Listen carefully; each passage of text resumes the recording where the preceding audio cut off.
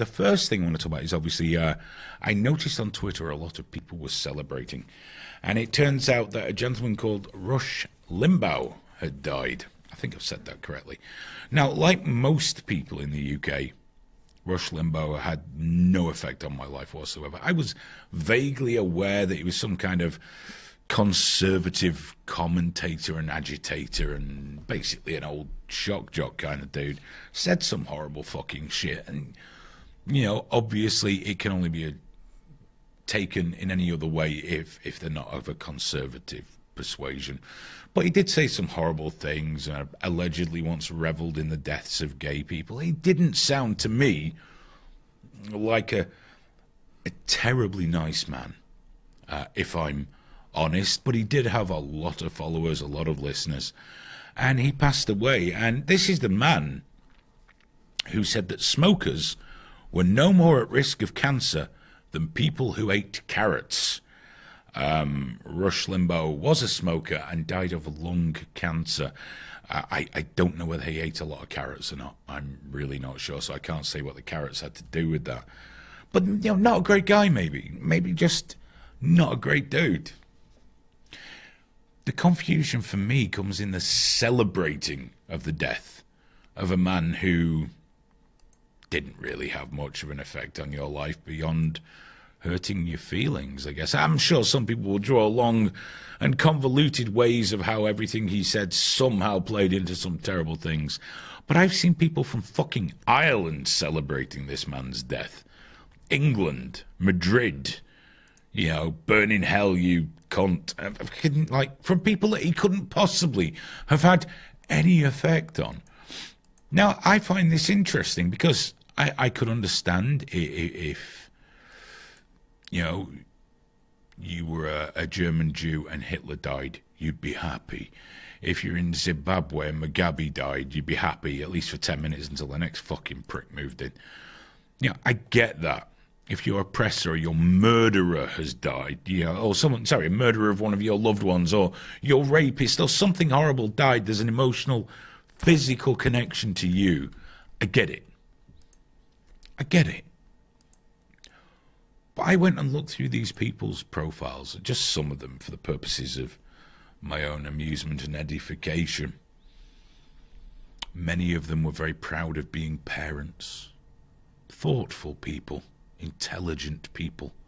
Some of them had #BeKind in their profiles. They were celebrating the death of a human being from cancer. And I didn't understand this, and I can't understand this because there's so many degrees of separation between this man and you. This man who was a fucking commentator on the fucking radio. Like, joy. The world is a better place without him. Because he's a major problem, or was? Really? Really? Come on, really?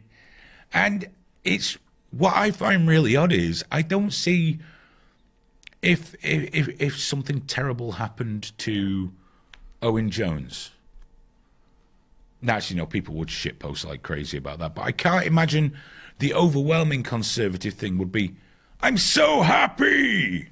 You know, it wasn't even that when he was attacked and brutally bruised and grazed by his ninja attacker. So I find this detestable. And this buys into this whole thing of, we're the good guys. We're the good guys, you know? So anyone we say are the bad guys, we can dehumanize. And when we dehumanize them, it doesn't matter what happens. They don't need to work, eat, or even breathe. The world is better without the good guys. Gina Carano spoke about this attitude. Cancelled the fuck. Turns out she wouldn't apologise. Disney demanded she apologise. She wouldn't. Gina Carano. Graham. Oof. You know what? I didn't have the heart to delete the pictures last week with her. just in case. Here we go. There we go. So I'm very confused about all these people that think they're a better human being. I mean, someone even said to me, well, he celebrated the deaths of these gay people, so that's okay. We celebrate his. He's like, dude, emulating him is a good look for you. I'm not suggesting anyone should give a fuck. I just don't get this I'm extremely happy sort of vibe of someone dying.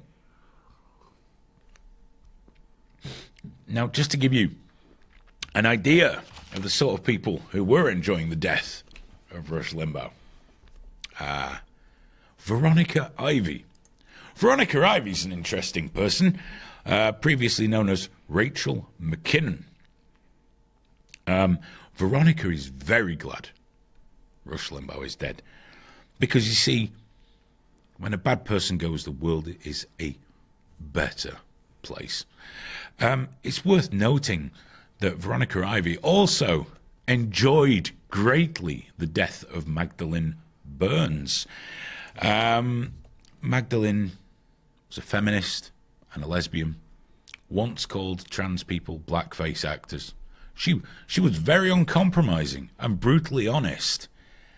And interestingly, when Graham was looking for something about her earlier, on the Google search, less than one full page of results. On DuckDuckGo, many, many results. I wonder why that could be. Very confused. Can't imagine. For the life of me. But yeah, Veronica Ivy was quite happy that this young woman died of a brain tumour. Because what could be better, right? Than bad people dying from painful diseases and painful ailments. So, bad people, evil people, and nasty people are better off gone. The world's a better place without Magdalene Burns, according to Veronica Ivy. It's funny because at one time I thought Magdalene Burns was actually quite harsh. Then I learned more. Not nearly harsh enough, but brutally honest. And you should go and check out her videos because she was very lucid and erudite on the whole topic. Definitely worth watching. But Veronica said Magdalene was a bad person, Rush was a bad person, the world's better off without them. So, just to give us an idea, a rounded view, because it's important that we have a rounded view of things, who is Veronica Ivy? Well, Veronica Ivy was a very, very average male. A very average man who enjoyed cycling but didn't win very much. Because kind of mediocre. You'll see a pattern in that sort of thing. However, after deciding that he was in fact a woman, despite having all the original equipment and being quite a stocky motherfucker, Rachel McKinnon, as was, decided to take up women's cycling and was far more successful. I can't imagine why. So this is someone who enjoys beating women at cycling. Not beating women, I'm making no such accusations, by the way. Just beating them at cycling, at sports, and encouraging other trans people to do so. And interestingly enough, Veronica made a video for young trans kids who shouldn't have to be around families that are intolerant or don't understand them or other people. They should get in touch and join the Glitter family.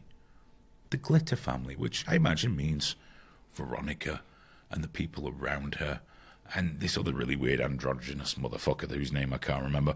The Glitter family. It's a bit of a problem there, though. Turns out the Glitter family was an unfortunate choice of name because Veronica's roommate / life partner, Danny Sean Doherty. Is he on the screen now? Oh, yes. He's a handsome motherfucker, isn't he? Hunka burning love. Also charged with being a dirty, stinking, vile fucking pedo. That's who I'd like to introduce kids to. Here's the Glitter family. I'm Veronica. I'm nice. Here's my pedo life partner. I don't know that Veronica knew he was a pedo. I've got no idea.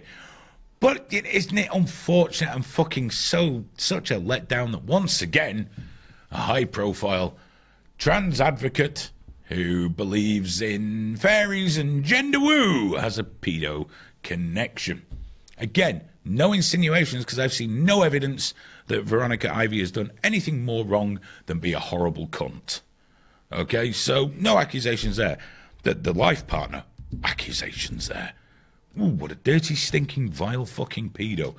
So, yeah. Fuck him, and fuck Veronica Ivy. And Rush Limbaugh, I didn't know enough about you to have much of an opinion.